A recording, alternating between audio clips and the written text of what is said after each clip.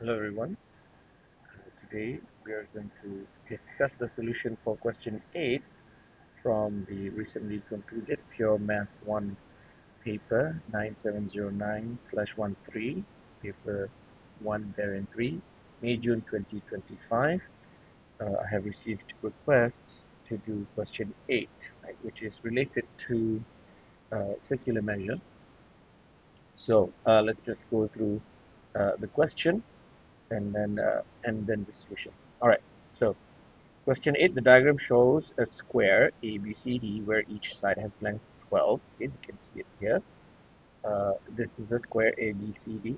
Each side is length 12. Points E and F lie on side BC and CD, right, respectively, and are such that DE is 1/3 BC and DF is 1/3 BC.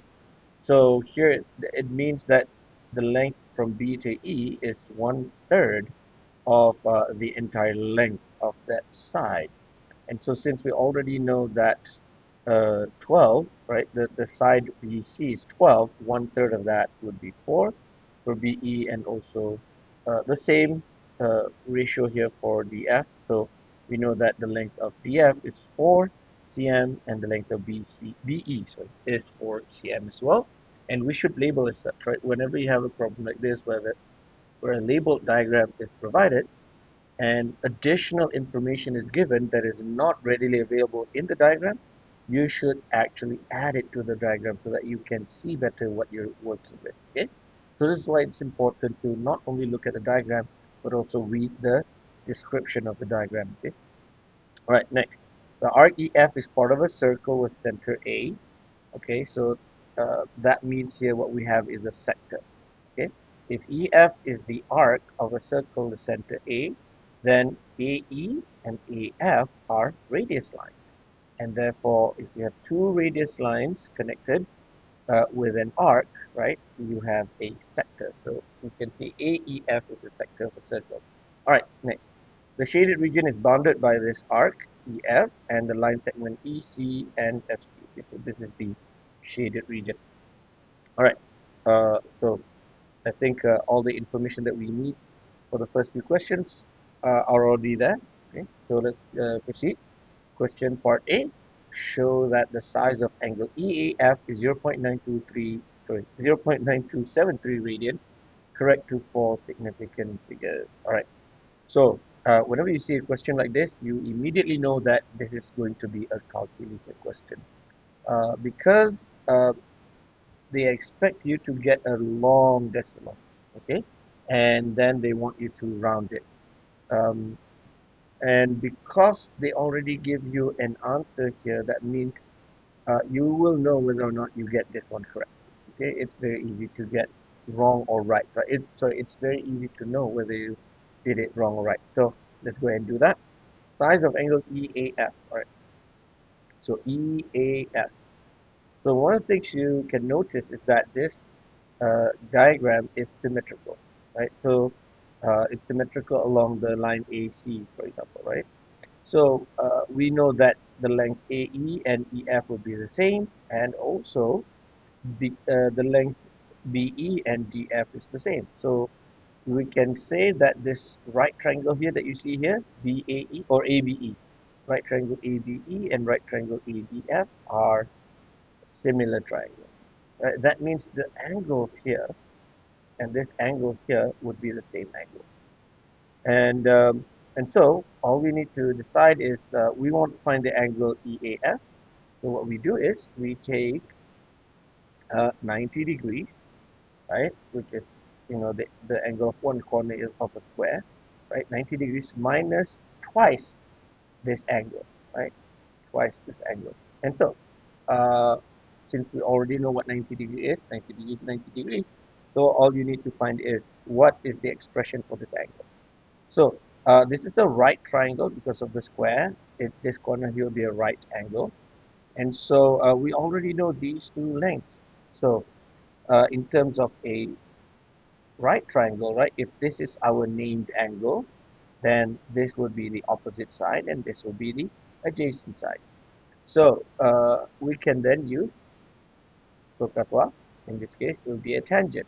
So you can call this angle inverse tangent of 4 over 12, right? So angle BAE, angle DAF, same size. They're inverse tangent 4 over 12, or you can write that as inverse tangent 1 over 3. Now, usually what I'll tell my student is don't evaluate this in decimals yet, just keep it as it is. We will then calculate it later together with the others so that we can get the most accurate value in the end. Okay, so we know now that this angle here, right, this angle here is inverse tangent 1 over 3. We're going to keep it that way for now. So the angle EAF, we can then say it's 90 degrees, or in radian, that will be pi over 2. So pi over 2 minus twice this then, right? So angle EAF is pi over 2 minus twice this angle, and then you press your calculator, right? Your calculator, you can actually just press it directly for this one. Make sure you manage to key in the expression uh, to match this as much as possible, right, with all the brackets and everything. And when you press the equal sign, you get this long decimal. Now, uh, since the answer is already known, 0.9273, right, then it is not enough to write to four significant figures, because part of the thing that they want to test you for is your ability to round. Because this is already given, you should not write 0.9273. Instead, you should write more. You should try to write. You should try to write at least two more significant figures than what they ask for. So here they want four significant figures. So you should write at least 0.927295, for example. Okay. So the reason is because they want to see the value that you obtain can be rounded to 0.9273. And so if you just write 0.9273, they will not see the source of the rounding, because part of the concept they're testing is your ability to round correctly. You must show the source of this rounding. And since if you do this correctly, you should get 0.9272952 da da da da in your calculator, then they will look for this long decimal. Okay, so my advice is that at least two more decimal places, or at least two more significant figures than what they ask for, and then you write down the final answer, which is 0.9273 in four significant figures. Okay. All right, so this one is very simple. You can get it very easily because it can be obtained easily and be checked with the answer, because the answer is provided. So if you don't get something that rounds to 0.9273, then you know you did not do it correctly. Okay, so it's very easy to know if you did it right or if you did it wrong. All right, let's move on to part B. All right, in part B, they ask you to find the perimeter of the shaded region. So this is our shaded region, okay? And we already know this angle, right? It's 0.9273 radian. And so the shaded region is built by the length EC, the length FC, and also this arc. So we need to find the values of all three. The good thing is that we already know the length of FC and EC, right? And they are both 8 cm. So all we need to find is the arc length.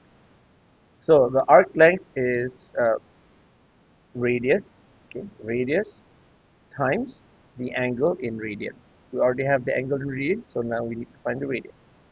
Now, because this is a right triangle, okay, we can then just use Pythagorean theorem to find the radius.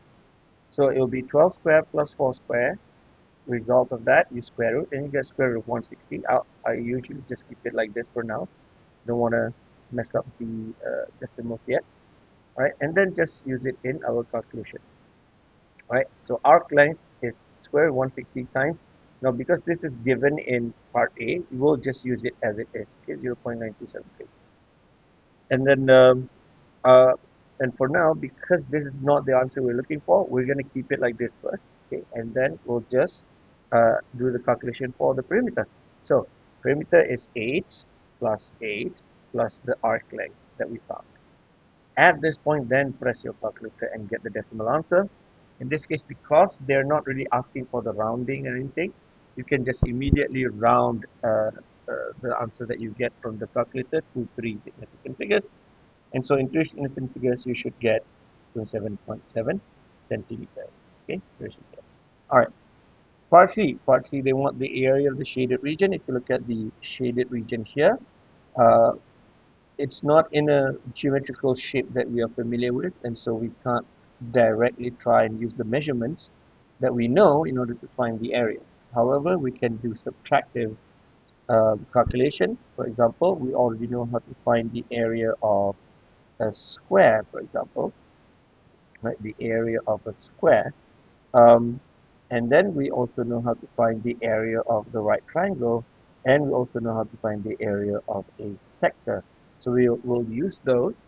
It will use those in order to find the area of the shaded region. So the area of shaded region, right, is the area of the square minus the area of the two triangles, right here, minus the area of the sector. So once we get that, we have subtracted all the area that we don't need, and we'll be left with the shaded region. So the square is very easy to find. The area of the triangle is also very easy to find because they are right triangles.